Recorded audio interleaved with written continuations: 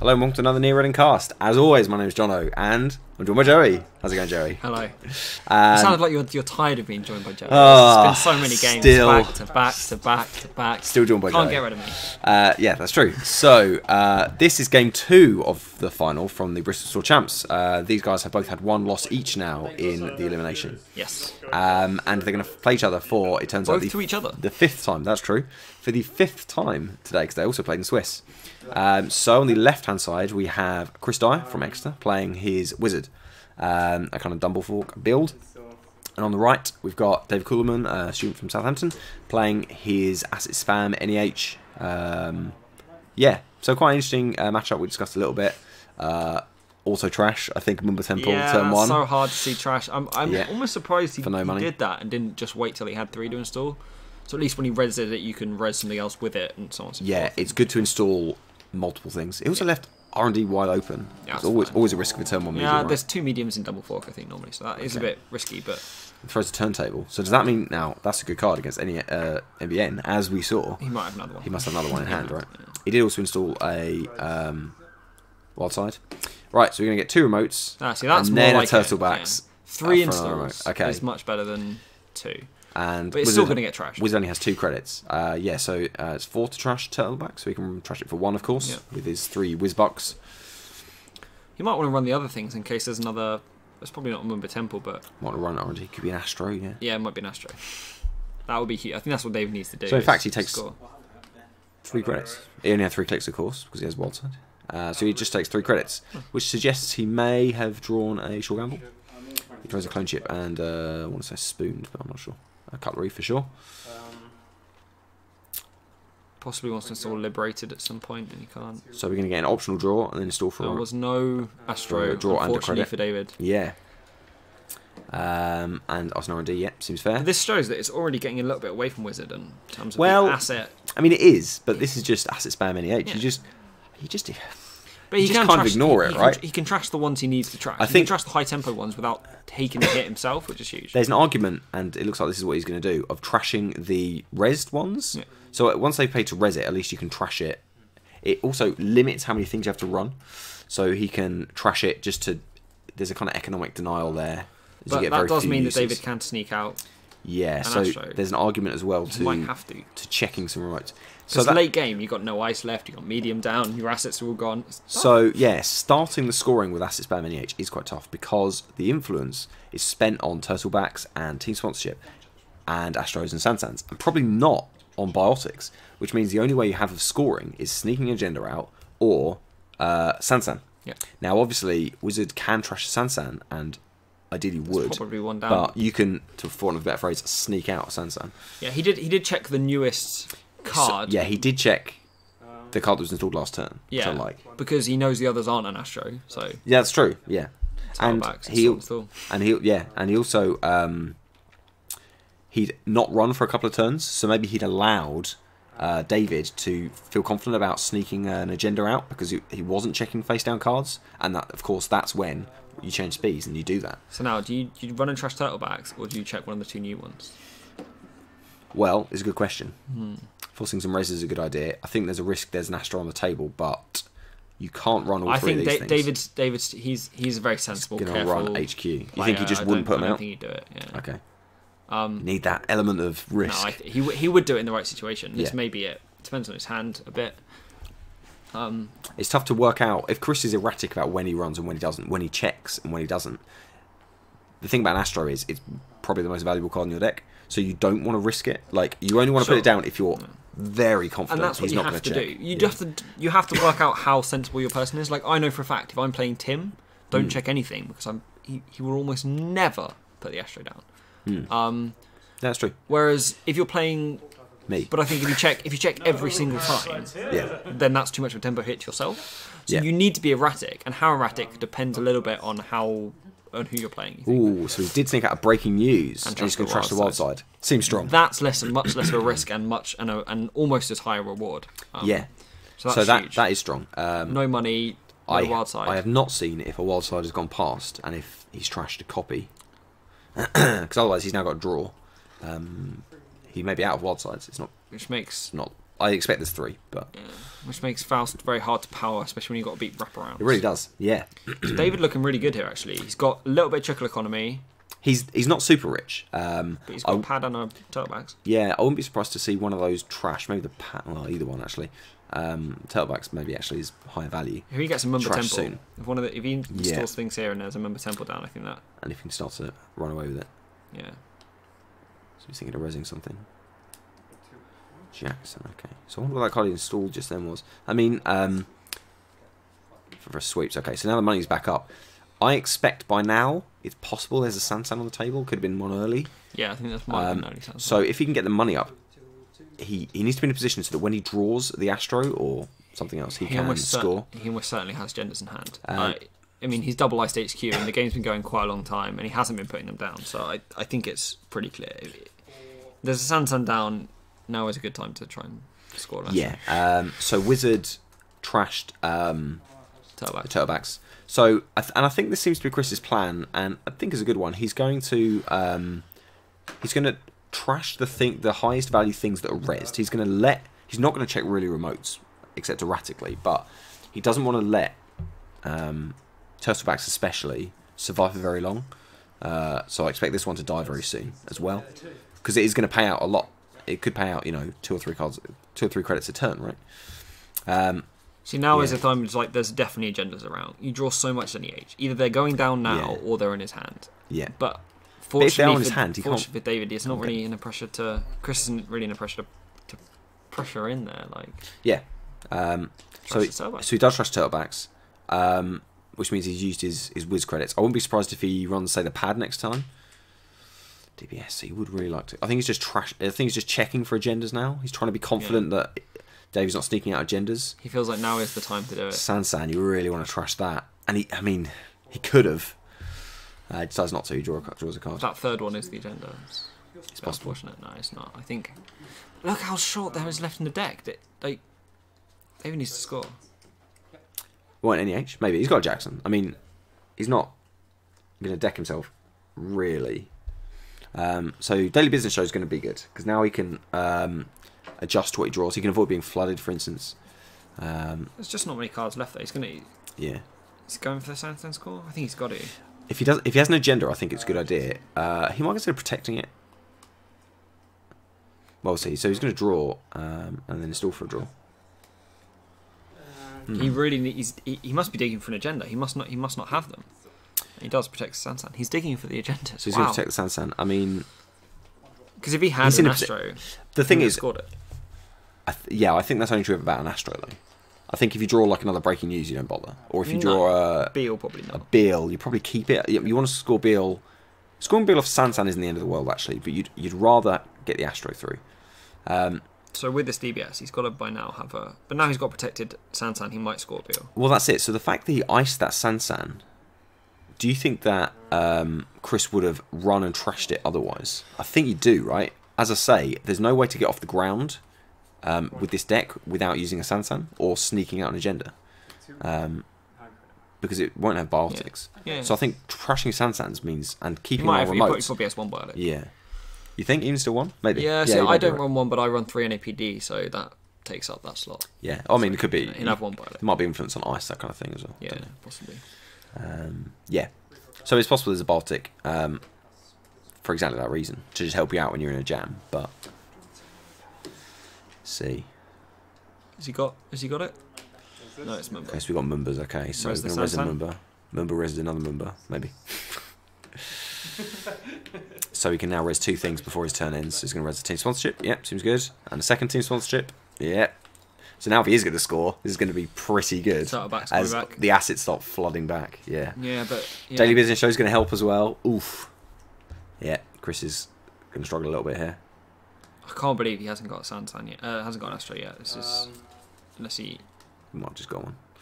Let's find out what he's thinking about. Oh, so he's going to res Sansan. Looks like a good sign. 4 credits. For 4, because he's the Mumba Temple at the end of the previous turn and at the start of this turn. Yeah. It is just a Beal. He was waiting for the Astro. But it's worth it for double. If you got the points, you can get it out. You've now got Mumba Temples and stuff online. You're your assets have kind of hit that critical mass as well. It's also And the fact that you've got 2 team sponsorships makes scoring the agenda even more valuable because you can bring back. So was it a Mumba he brought back there? Yeah. Okay. So you can bring back Mumba and maybe a Turtlebacks or Santan, if there's one in there or something. Yeah, maybe. I mean, the only stuff in there will be stuff he threw away. He got an NEH draw as well, so he could check that. Ironically, that's the time it's in Astro. That's the best one. Well, yeah. You can't score it, so not this turn. Yeah, so we need to... I think it's the Turtlebacks, but, I mean, Jackson even. Jackson's not bad. It's not a terrible choice. It doesn't really matter. Pad, sure. Yeah. It's a good card. He's probably not going to install a lot more of assets now. No, that's probably unfair. Yeah. There's probably plenty more. I still think you have to keep trashing them as Chris said. At least the Mumba and the Pad. The money cards. Right, turntable. So turntable's not as good when there's no Astros on the table, like scored. But maybe that was David's plan. Don't score the Astros, they'll get turntables. Let him take the Astros. I think he installed it for memory as much as anything. This does suggest that David has not been drawing the agendas, though. Yeah. Or he's got to score a handful of Beals. Which is possible. So Parasite on the wraparound, okay. So the turntable probably doing no more than memory at this point. Yep. He's going to run here, okay. I guess trying to force a res. If not, he can trash. Okay, so another Mumba Temple appears. The other one Such a hasn't good been card. used either, right? The other one's been used this turn. He reses Sansan on his turn. Right, yeah. So during the run of turn it is used, but he can res a Wraparound. wraparound Ouch. for That's 3 wraparounds effectively res. one credit. That's your barriers there. A wraparound is a He's good probably card something against along Faust. the lines of 3 wraparound, 3 Archangel, like a Gutenberg. Just or imagine if that Faust was a Crota. Just imagine how much easier life would be. Just imagine if that wild side was hard at work as well. Well, this is why the ice suites have got very weird index nowadays. So he does still break through and trash the Sansan. Expensive. I'm not at all convinced it's the wrong decision though, No, because there's still no fast advance options. So okay, so we're going to res a Pad. He's going to have to pay for that because he used the Mumbas. Inefficient. Still fine. Yeah, still fine. DBS still fires. Yeah. You still take an Astro if you see one. If you see an Astro, well, You do. You have to because you need to score it. I'm not sure how you score it though. Yeah, well, you put it down. I mean, you might pass. Yeah, I guess you keep it because Put HQ it in is blank. Put something else HQ's under behind no wraparound. HQ's under no pressure at all. So. I don't think you put it high. So he has got a Bartic in hand. So you're quite right. Yeah, and then also you can. He's unlikely to have multiple, but Also, you put something else behind the. oh, he's going to install on this first remote another Sansan perhaps. It's interesting that he defended the other one. It's obviously because Chris saw that one, so he felt it needed defending. So he did have another Goes down to Sansan. 0 money. He does Score Beal. Ouch. score a Beal. Sad times, but he does have a Sansan, and he can use the team sponsorship to bring back the other Sansan. Put it behind the wraparound. Excellent. Yeah, he can also install like a pop-up window or something in front of the Rose Sansan if he wants to, which is quite big. Yeah, I mean, yeah, that's not a bad idea because he has to run it. He has to trash it. So indeed, we get Sansan behind that. I don't think there's a pop-up in the bin. He's never going to afford to res that Sansan. That's the Might have one in hand. So why install a Sansan when you've got a Biotic in hand and 5 points? Like you know Redundancy. you're out. Yeah. That's true. If he's got a Biotic, it does change it a little I think bit. what you want to do is get pop-up windows down on your centrals and stuff like that. Just You need to get rich. The thing is, he's going to get rich. He's got 2 pads. Like he's going to make money, and he can 2 pads, 4 res members. stuff for free every turn as well. So And Chris really has to spend a turn trashing the Sansan. ah yeah. So that's the reason. You got to pay for Biotic, but with 2 Mumba. members, you can res Sansan for 2. Yeah. So actually, that's can the, score that's for the 4 cheaper credits. way of scoring if it survives. He needs 4 credits to score, which Yeah, and the agenda. Yeah. So he could potentially next turn if he clicks credit and he gets to a pad. 3 days. Well, you can't do it in one. Yeah, you can get up to 4. So we're going to run.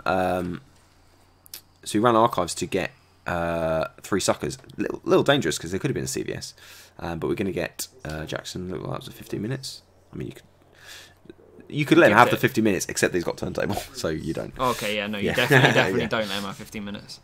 Because then suddenly you're not going to win the Yeah, game in a turn and a half. You're going to win the game in yeah, without turntable. probably let him have it. I mean, you could. It's just click to shuffle R&D, right? I mean, it's not bad. Yeah.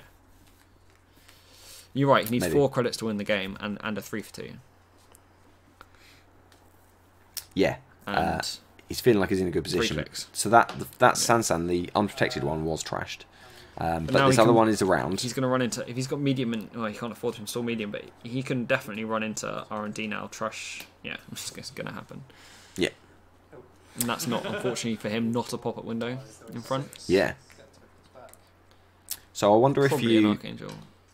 Yeah, I mean, it's not a wraparound. No. Yeah, so you're going to access one. Oh, Steal. the whole game he's been trying to get hold of an Astro, and then the first he's just gonna time take Chris it. sees R&D and he gets the Astro. Yeah, That's so unfortunate. so you do take it, you don't turntable. Because, as I say, it's an edge case, but 24/7 could be a thing. And its Astro counters are valuable, so... Yeah, so I think that's right. So 2 from Pad. I wonder if you just take... So he's going to DBS draw. I wonder if you just take 3 credits. He needs at least 2. Yeah, so I wonder if you just take 3 and then just wait for an agenda. You got DBS. Yeah, or we might have one in hand. R&D's not super safe. If you take money so you can... There's no medium. Yeah, but... So one at a Could time, always he's not be, going to yeah. get 5 points. You're right, but soon maybe. Who knows? Also, if he takes 1 point, he can turn it There's to a 2 way of as getting well. 3 credits as well. You just install them. Yeah, that's true, yeah. You can do that. So he's going to res that with Mumba and then install for a card and a credit. Install something on the... Seems good. Install something on the Sansan just to Oof. force him to do it. CVS. Yeah, CVS on the... He... Interesting. He needs 4 credits to win the game. Oh yeah, but he's getting pad money. He's got pad money, yeah. Okay, he needs 4 credits. And yeah. he can use Mumbas to help res Ice as well. So he's got effectively 5 credits because he's got 1 unspent Mumba. Right, but he needs the 4 to red. Oof. Ooh. See, So- I wouldn't have done that. I don't know. Killing Faust is pretty good. It absolutely protects this Sansan, right? He can't even threaten Yeah, the but trash. now he can't score. Now he can't score out next turn. Maybe Oh no, he he can can. because he gets his numbers back. Because he spent Mumba. He's only spent 1 credit to he do went that. 1 credit, which Yeah. is what he had to spend. Yeah, you're right. That's fine. Yeah. So now it's very Yeah, that tough. was the right decision. Now it's very tough I for was Chris. worried that he couldn't score out, but you're right. Yeah, He's actually got another credit to spend. it's very hard. I think Chris has to trash a Mumba now to force him not losing the game. So let's see. Let me think about this. He can. So with 2 Mumbas, he can res the Sansan for 2 credits, Yep. which he has. Score for 2 credits. Yeah, and then he gets pad. Okay. Had Chris trashed a Mumba there, he wouldn't have been able to. So yeah. So now, if Chris has got 3 for 2 in hand, that should be game. And he's going to draw 2, so that'll help. Let's find out. Yeah, looking like it. So we're going to res Sansan for 2. And he's got 2 credits left, so yeah. There's Astro. Yeah, So he scored the agendas in approximately the reverse of the order he wanted to score them, but he did get the win. Even though every time he used the Sansan, it got trashed by Whizzard. So there is something to be said there for playing against Whizzard, as you say, but it's really tough as Whizzard in that position because it's not the money. It's a little bit the money, but Yeah, it's the it's the clicks. money, the It's time. the clicks to Yeah, run. you can't check them all. You know, if you check all the remotes because you're worried about an Astro, then you don't build any rig. And if you only trash stuff when it's rezzed, I think that's the right medium. I think that's the right kind of in the middle choice that Chris made. Yeah. He decided to let him have the remotes, try and occasionally check for Astros being snuck out, but wait for the stuff to be rezzed. And when it was a threat, so Turtlebacks died straight away because they're always dangerous. He trashed Sansans when he could. So I think. Yeah, I think Chris played it Played fine. through it, It's just really hard to. Did it help that David didn't see an agenda? Because it meant he could just put down a bunch of good assets. And when he had the agenda, he was definitely set Yeah, up. not being flooded is great, but there was times when he could have scored. He when could have scored didn't. faster, yeah, you're right. I think he was digging for agendas, but obviously the idea that you can just keep spamming out assets and not get flooded, I think that's great. But that's often how you lose that matchup is you get flooded. But Yeah. because you get the agendas before you're ready to score them, but he had the other opposite problem. He was ready to score them before he got them, but you know he did well. A lot of players won't have scored the Beals that he pushed out, spend all that money. They'll just I'm going to wait for Nasta. I'm going to wait for Nasta. But he made. I think he made Maybe you just got bored of waiting. Once you got 2 Mumbas, Yeah, I mean, you just res Sansans because you can, and you two- might as well score an agenda. and two team sponsorships. And that's it, yeah. The And two you do need sponsorships. to win the game at some point. Yeah. So yeah, no, well done. Yeah. Congratulations, David. Yes, so Winning 4 4 Store Champs. I'm not sure. He won a lot, but he won this one as well. He won this one. So we can say with some certainty he won the Bristol Store Champs. Yeah. He won Woking because he beat me in the final. Oh, did he? Yeah. Oh, I was in the winners' final as well. He did. Yeah. Yeah. And he just beat me twice. Woking. Yeah. Okay. Yeah. So congratulations to David for. I didn't play him on the day. I did play Chris. I got a little bit murdered by his soul, and I was. So when I played Corp against Chris, I did lose, and I was NEH, and I did lose to Whizzard. But I was also unbelievably flooded, like hilariously flooded, like kind of 8 agendas out of 10 cards kind of flooded. Right, yeah. And we had a rematch, and it was actually much closer. I think I won the rematch. We had a friendly because I lost so quickly. Yeah. So I'm going to say that we split, even though you the results actually didn't. The results might say otherwise. Okay. Yeah, but I didn't. I may have never played David. I played him a few times. I played him in the Swiss and the elimination of Aldershot. Yeah, I think it was Aldershot. Yeah. Could well have been. And then in Woking we didn't play in the Swiss, but we did play in the winners' final and the final twice because he beat me twice. So good play. They're both good players. Very good player. Congratulations to him. We also mirror matched, which is really interesting. So I was playing Noise and Asset Spam. So yeah, okay. So I'd like to thank Andy Parsons for tearing on the day. He did a good job. It's very smoothly run, and Excelsior Games in Bristol for hosting. It's nice. It's a good venue. And it was full. It was, I know. I know they had a limit at 48, 42, something like that, and they sold out. So it's great to see. Good, yeah. My own day was. I had a good first couple of rounds actually. I might have even been 4-0 after the first 2 rounds, and then I went 0-4 against Chris's. Yeah. And then I think I swept my last round as well. So I did okay. I missed out on the cup, but but not by much. Yeah, not by a lot. But I did miss out on the cup. But it was it was a good day. It was all right actually. Good. Yeah, no, it's a good bunch of people down in Bristol, so I imagine it was a lot of fun. It's good. It's just a good group. It's a little. And there were a lot of good players there on the day actually. Yeah, a lot of Gloucester travel. I managed to avoid a lot of good. Yeah, so the likes of say Dave Hoyland were down there, and obviously the locals. Tim Fowler was around as well. Yeah, so you had at least 2 world top 8ers. Bristol. Yeah. At minimum. Chris Dyer might have made. He didn't not worlds, but he did well at nationals as well. For instance, he's regular around the cut. That kind of thing. The finalists were at least 4-time Store Champ winners. So it was a tight field. Yes, and in fact that brings an end to our Store Championship coverage. Okay. No more Store Champs for this year. On to regionals. Except regionals haven't happened yet, Jerry. So we need to fill in the gap a little bit. Next, so we're going to do some GNKs and stuff for a few weeks, some fluff to pad it out. Padding. Yeah. And as if this was a sign, in the next game we're going to have some real nobodies. We're gonna have me, hooray! Playing against Dave Sayer of Aldershot from the Reading GNK, which took place in March. So this was let me think. I think this was post business first. Okay, but pre whatever the one after business first was. Democracy and Dogma. Is he going to diaper all over you? Is that what's going to happen? Yeah. So this is the deck that we've seen lose a lot of times on. Channel, even though I assure you it's a phenomenally good deck that wins so often, and this is the it's quite good, and I don't know what version this was. He does number all of his versions, but this is the person who built it and the master pilot, so we'll see what it's happens. Good, it's good. Yeah, I assume you knew it was coming, so you I absolutely you had some tricks up your sleeve maybe. It's funny actually, whenever Dave goes to a tournament, he's very coy when you ask him what he's playing, and you say, "Oh, well, I bet you're playing, 13-click diaper," and he's like, "Oh, well, maybe 13 or whatever, 22 or something." It's 13 in my head, but whenever, you'll ask him, and he'll be like, "Oh, no, not necessarily," but it always is, and he might change IDs. Whenever he's like, "Oh, this week I'm playing Noise," and I was like, "Oh, I wonder how he's doing diaper in that," because he did actually play Noise at a tournament recently, and it wasn't. It was just a Noise deck.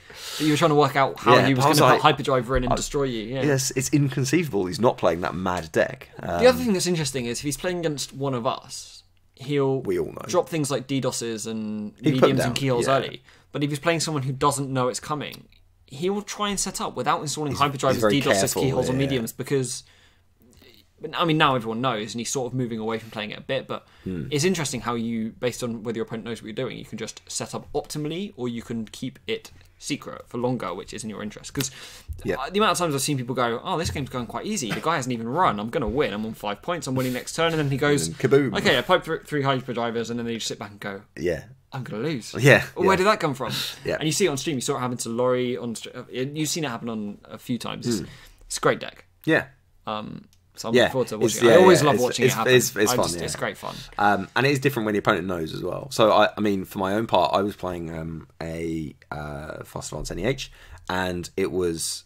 so my plan was basically just to race and before they're ready, try and protect the Jacksons, because Jacksons are incredible, or hide them at least, because Jacksons are really useful. CVS, if you can very force useful. him to go when he's only got 2 hyperdrivers or even 1 hyperdriver and none of the all-nighters, that sort of thing, then he's less likely to get the 7 points he needs in that one turn. Well, the real secret way to beat that deck is to score all your winning points in one turn, so you can't see it coming. Yeah. And with enough Sands and Astro counters and Baltics and team sponsorships, you can do it. Yeah. You can score like 5 points in a turn. And he's not ready for that.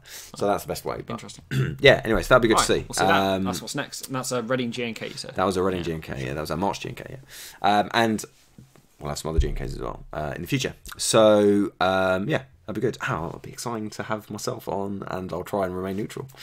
Remain neutral. Viewer, I'd like to remind you that if you'd like to watch any more of our videos, you can find them all at the website neoreadinggrid.co.uk. You can find us on Twitter and on Facebook as well. And if you'd like to support us on Patreon, all contributions are most welcome and go towards improving the channel. Thank you, Joe, for helping commentate. Thank you very much. Thank you for watching, and we'll see you next time.